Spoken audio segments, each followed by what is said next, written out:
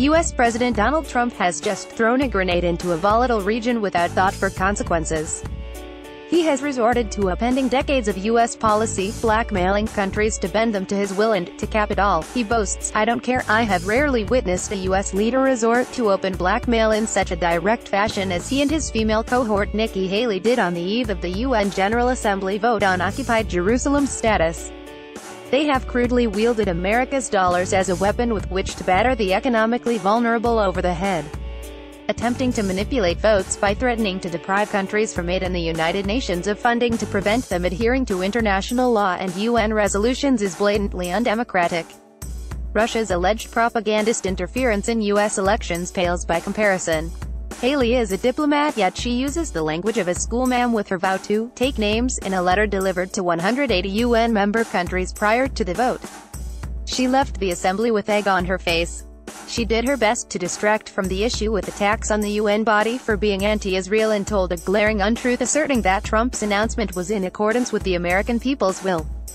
A CNN poll indicates that a mere 36% approve of relocating the U.S. embassy to occupied Jerusalem.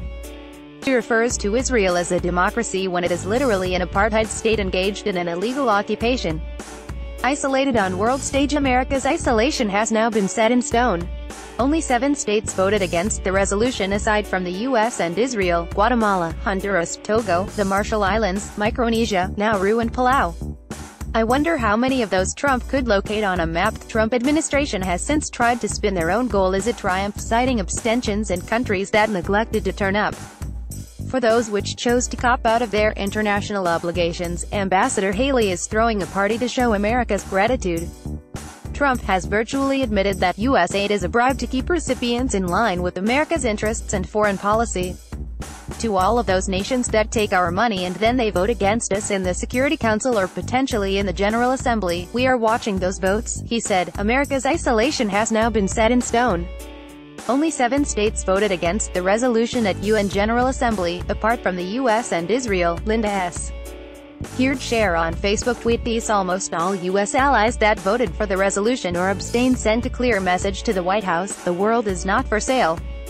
That said, it was unfortunate that Afghanistan, which receives $4.2 billion in annual aid from the very country that once threatened to bomb it back to the Stone Age, and Mali that is suffering from a humanitarian crisis, were persuaded to withdraw their sponsorship of the resolution. Although both did vote in favor, untouchable compensation aid that is given on the basis of "do what we order you or else" deserves to be shunned.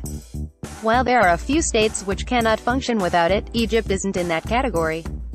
Cairo is slated to receive $1.3 billion next year in untouchable compensation for maintaining peace with Israel under the Camp David Accords. Obama punished Egypt for its rejection of its Muslim Brotherhood government by withholding a significant proportion of aid and suspending deliveries of paid-for F-16s and Apache helicopters. The U.S. Congress more recently suspended military aid to Egypt and is deliberating on withdrawing all. Egypt is now in a position to free itself of this encumbrance. Its economy is growing year upon year. It is now almost energy self-sufficient, and both the IMF and the World Bank have issued positive predictions. Next year, the country is expected to see a 4.4% growth in gross domestic product.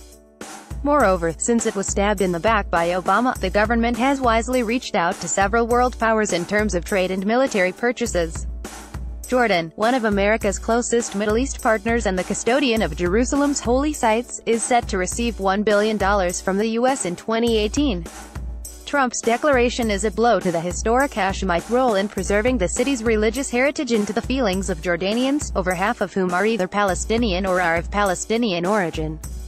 It is surely the moment when Egypt and Jordan should seriously consider cutting the strings, which provided wealthy Arab states would agree to make up the shortfall. Especially in the case of Jordan, at least one tool in the box of America's domination will be forever smashed. Linda S. Heard is an award-winning British political columnist and guest television commentator with a focus on the Middle East.